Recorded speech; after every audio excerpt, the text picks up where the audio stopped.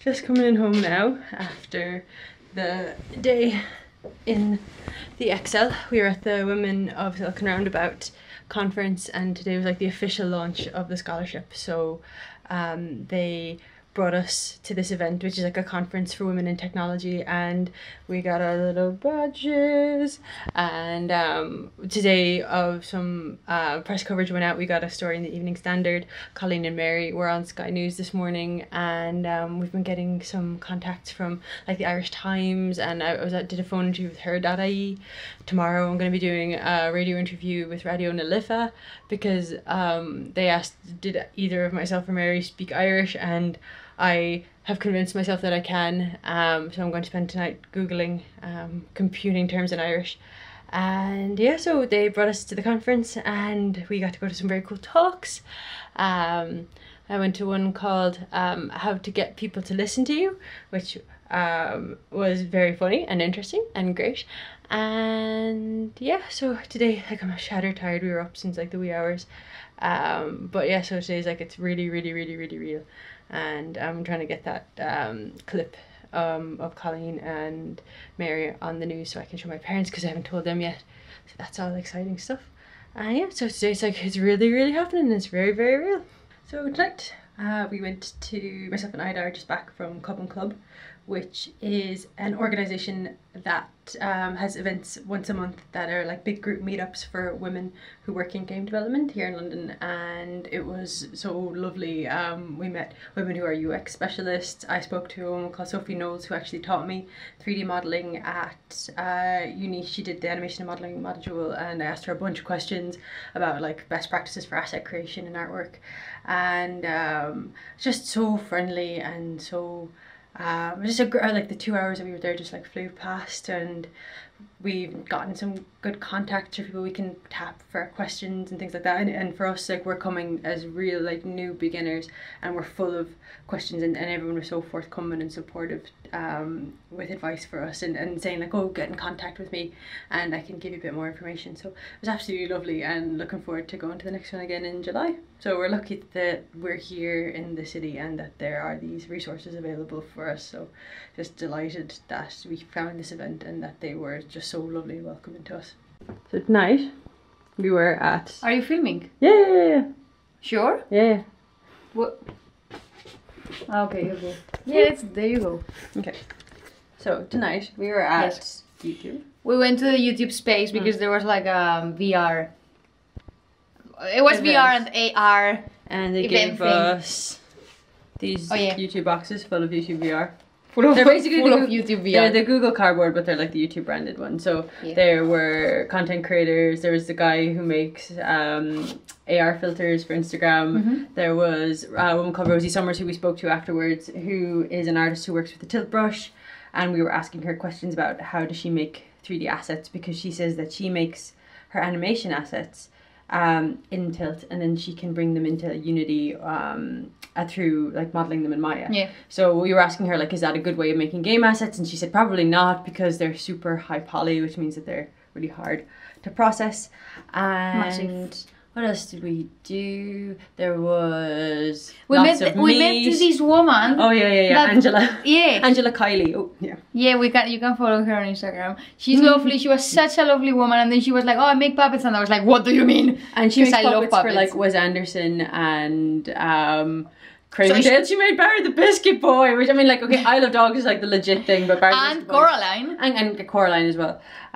So yeah, we had a lovely chat with her, and I think she's not a YouTuber herself, but I think she got there because like her work is like such a high standard. Yeah, she's amazing. But yeah, she was so nice to talk to, and yeah, it was just a very cool event, and nice to kind of see the vibe and how people are using it, because it seems like a really cool tool for like blocking things out and doing like they use a lot for previs, which is when you are maybe making a film or an animation or even a game, and you want to do like a three-dimensional sketch to get a feeling of how that space is gonna look. By the way, this is so interesting, but did you notice that the three creators, the three artists, were talking about it from a very artist perspective, but then that woman, I don't know what she was. Yeah. She mentioned something that made me realize, like, okay, she's trying to think how can she capitalize this. Yes, like advertising yeah. and also she was talking about like real estate and that you might want to Visit like houses. visual a house and all this kind of And stuff. you can visit 10 houses But in that was weird 10 for the minutes. audience because like the audience who were YouTube, like they were content creators. And I they mean, would've been interested in that sort of thing. I mean, yeah, but it was very interesting to see like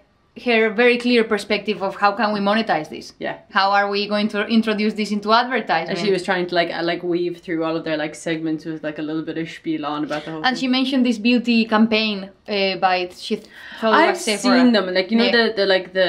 the Kylie Jenner, whatever it is, like the filter Lipstick, that yeah. and it You can looks try the lipstick on. very silly, With might I add. AR. Yeah, but you can kind of get the vibe of the color. I guess. I think like it's something that like the idea is there, but like the execution hasn't been like polished yet. But yeah, so we were there. We got free drinks, which we didn't have. I didn't drink my drinks. I got a little bit buzzed, and then I sobered up on the bus home. yeah. But yeah, so that was what we just. Yeah. When it's slowing. Okay, come on, explain. So, today I am working on trying to build these little cards for all the papers that I'm working on, so that I can look at them quickly and be like, okay, all of these are about like how to conduct research with children, all of these are about like mental health games, and all of these are about just like game design and puzzle design and things like that. So I'm trying to like organize them out, and at the same time you are doing a little bit of character design research. Yes. I mean, I'm just creating different. It's just different ideas, so I don't forget what it comes to my mind. I sketch it here first, and then I draw it with Photoshop, and They don't make you stress. It makes me stress. It just makes me wonder, I should be more organized. I think, yes. I'm so beautiful. I mean, the cards are sort of the symbol of organization, but I just keep writing cards and I'm not actually doing anything. What's on the cards? So, PAR, with children and youth, review of methodology, and I just keep rewriting the definition for PAR over and over them. So it just has like the key ideas from each one of the papers, and then that way, you know, like what Phoenix was saying, that like you can cluster them together, so that you're like, okay, from all the research that I've done, it looks like tracking children's emotions while you do the workshop with them is really important to their output. Or like they talk about scaffolding a lot, which is teaching them a bit of design principle and a bit of like mental health principle before you start, so that they know what you're talking about. So these are just ideas that keep coming up again and again, so when it goes to like writing the thesis. Okay, so what's up?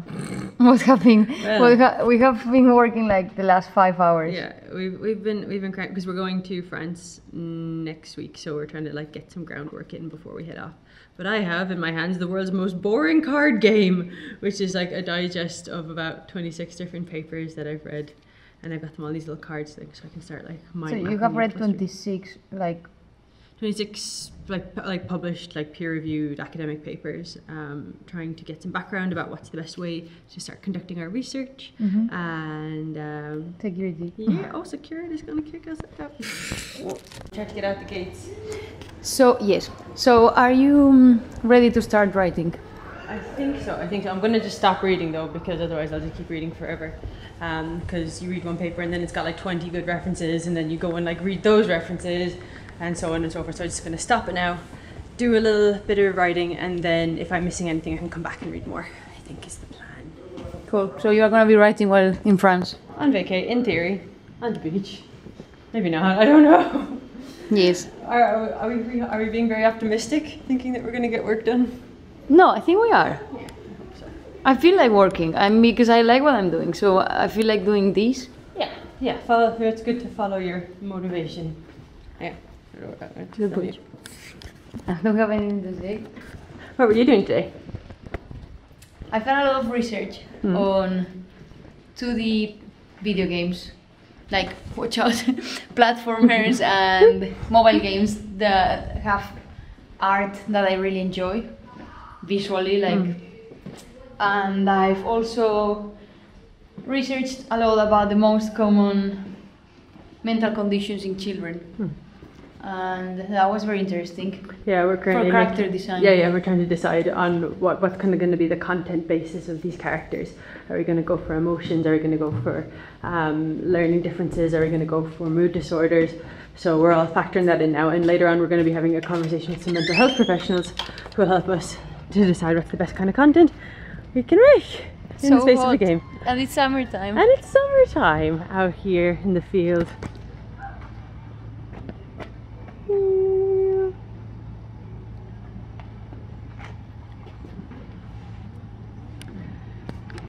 We are here, and Aida's packing up all of our underwear in the most militaristic style I've ever seen. Down here on the floor, like a gremlin, trying to wrap up all of the research into some useful tidbits that we can work on while we're on vacation. This isn't a vacation for fun. This is a vacation To work. for working and so on and so forth. It is a vacation for fun. I don't know what I'm saying. I mean, this is, I think maybe, I don't know, very wistful thinking, hoping that we're going to get stuff done. But sure, look, what can we do? So what is this crazy mess? I had all of my pens very nicely aligned and organized. I can see that. My Muji pens were there that you got me, and then the pens that Nicola bought me that I put into the washing machine by accident were there, and then my writing black pens were Okay, here. I don't care about your pens. What is all this writing? I care about my pens. Okay, so all those little cards that I was working on, I've grouped them into peer, participant, active research, serious educational games, mental health games, game design and playtesting, and narrative games. And then from those, I went and I started, because Ida and I have had like these kind of like, just from our own experience of playing games and our own kind of common sense, we had these kind of intuitions about what sort of framework we could use to play the game. So now what I'm doing is I'm taking all of those intuitions that we've had, that I've come across in our research, and kind of like listing those out, like having a customizable character, because there's a lot of research to support the fact that like if a player can choose the avatar or customize the character that they're playing, it gives them a much stronger emotional connection.